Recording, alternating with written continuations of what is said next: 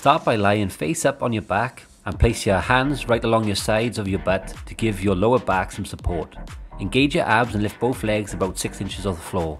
Then, much like a scissors, cross your legs in a controlled fashion, back and forth. Make sure to keep your core tight and your lower back on the floor as you move your legs.